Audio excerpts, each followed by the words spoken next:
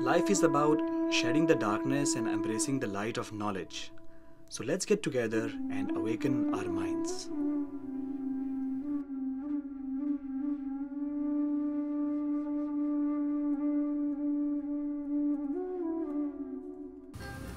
Friends, welcome. Hello to my show of Awakening the Mind videos. My name is Dr.Aakash Ahuja and I'm a psychiatrist here in Los Angeles, California. I did my residency from Minneapolis, Hennepin Regions program in the state of Minnesota in the United States, and I did my medical college from Maulana Azad Medical College in New Delhi, India. Today we are going to talk about the topic which covers three different kind of people. Three different kind of people who we admire a lot. We talk good about them, we talk bad about them, but we just cannot live without talking about them. All the magazines, all the TV shows, 90% of the programs cover these three folks. We are going to talk about actors, we're going to talk about sportsmen, and we are going to talk about politicians. All these people get a lot of media attention, and if you read the newspaper, basically 90% of the newspaper is filled with something related to these three people. So let's talk about actors a little.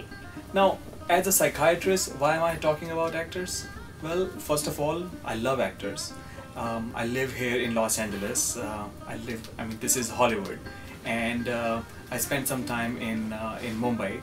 So I know people there in Mumbai who are in acting business, and I know a lot of people here who are in acting business. So I talk to them a lot. I have known people who have consulted me on various issues which basically pertain to stress, which which is because that they are actors. And I've also talked to people who are not exactly actors, but they are in this business. They are directors, producers, editors, camera people, light people, stuntmen, so many different people who are in this particular business, and they talk about their stresses and their life.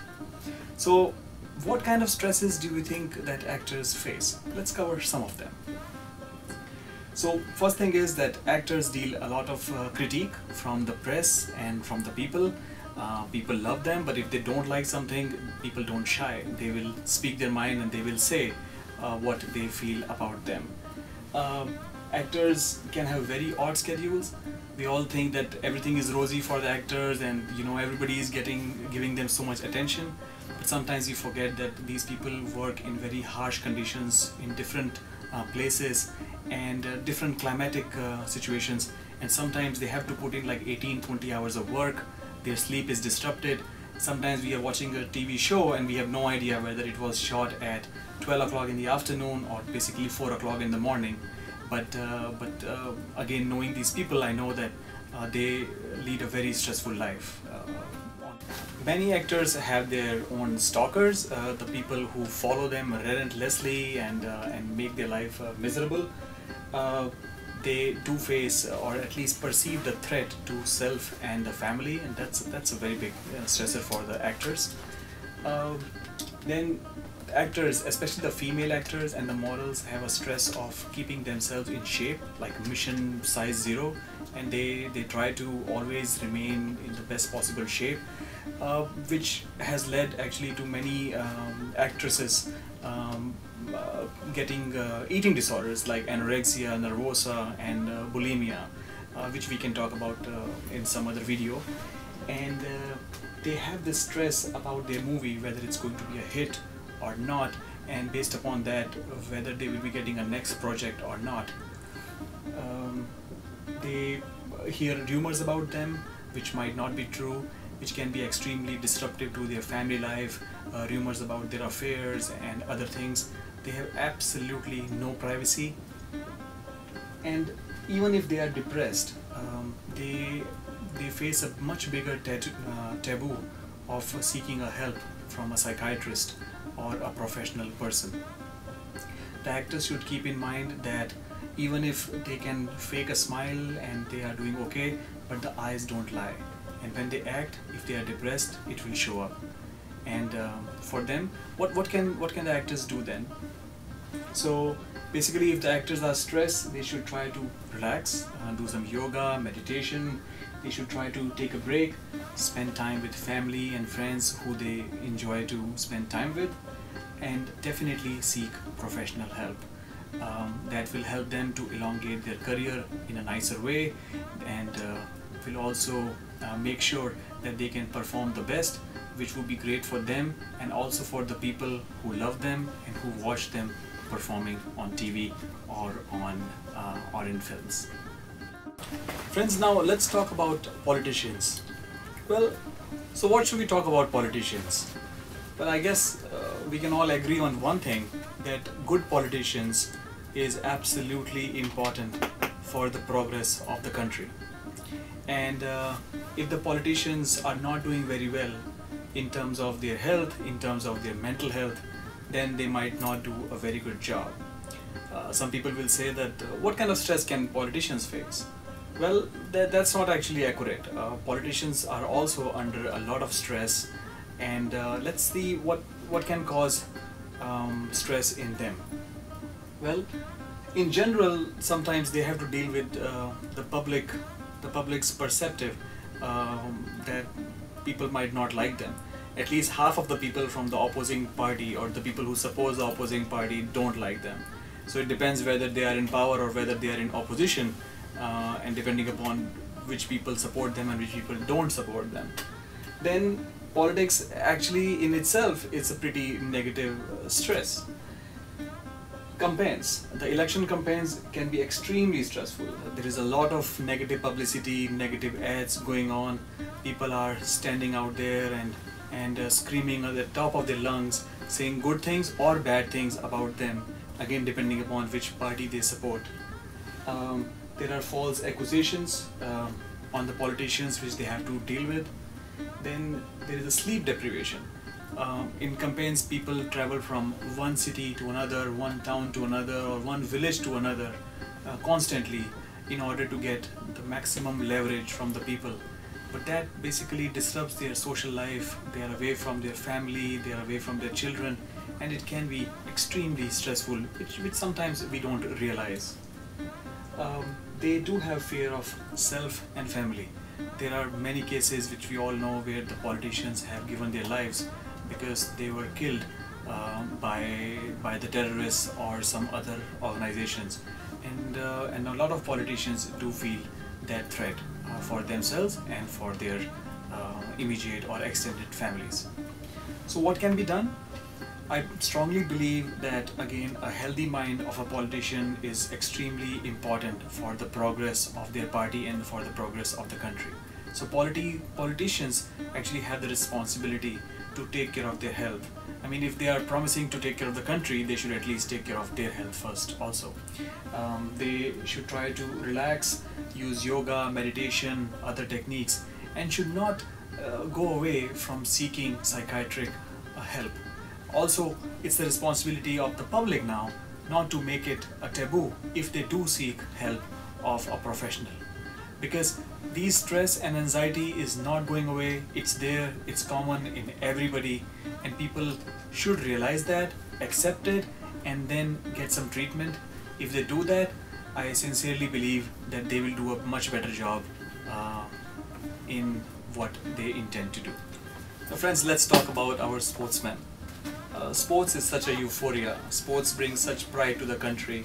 I cannot even imagine how, as countrymen, we all feel when Abhinav Bindra wins a gold medal, when Sushil Kumar wins a medal, when it's Saina versus China and Saina wins a medal, when Tendulkar along with Dhoni and the whole cricket team lifts the World Cup, when hockey team does fantastic and wins so many Olympic medals, when Leander Pace wins a medal, and when other people, Sushil Kumar and other people do great.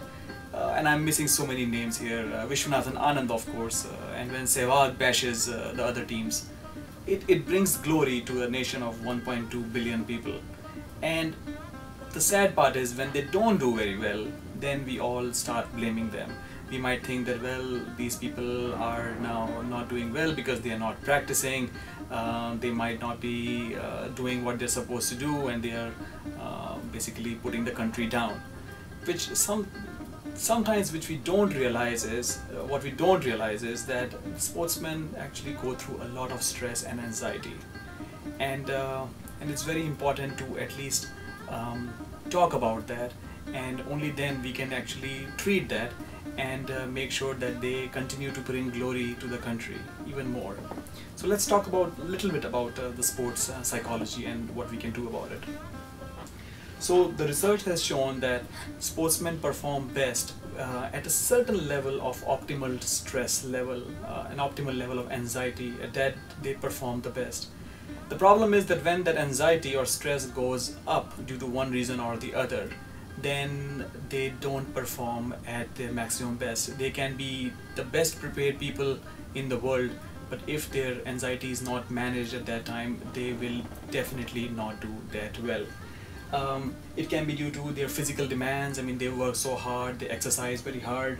It can be due to psychological demands, the want for the medal, and other psychological needs. Environmental demands. Sometimes they have to perform in a venue where the temperatures are different, the altitude is different. It's not that they are always performing at home conditions. And then again, the media puts a lot of pressure on them, and they are always expected to perform at the level best. Now, all these things, if not managed very well, can lead to a downward performance in an athlete. So how to deal with it? I've basically mentioned this slide as mission goal, how to win more medals perhaps in the Olympics.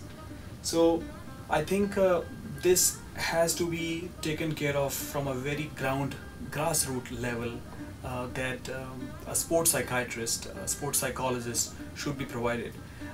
Usually we see that it happens that when an athlete does very well, only then they get a lot of support and a lot of sponsorships.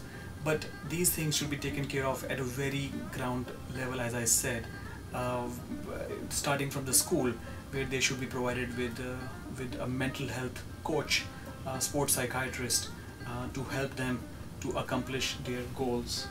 A sports psychiatrist can help them to gain or to master mental toughness, which is help to perform at high level consistently. They can help them with self-efficacy, that is a belief that I can perform this. They can help them to deal with the burnout factor from injuries and excessive pressure. The sports psychiatrist can help not only the players but also the coaches, which is extremely important and sometimes overlooked upon. Then the sports psychiatrist can work on team dynamics, which is extremely important in the sports like hockey, cricket, volleyball, basketball, soccer, and relay racing. And they can also teach them techniques like imagery and self-talk, which are extremely important for an athlete. Friends, we can definitely get more medals in the coming Olympics and then the Olympics after that. But we just have to make sure that if we are aiming for a gold medal, we should treat our athletes as a gold also. Saina actually said recently in an interview that again that the athletes get all the sponsorships and money and finances only after they get a medal.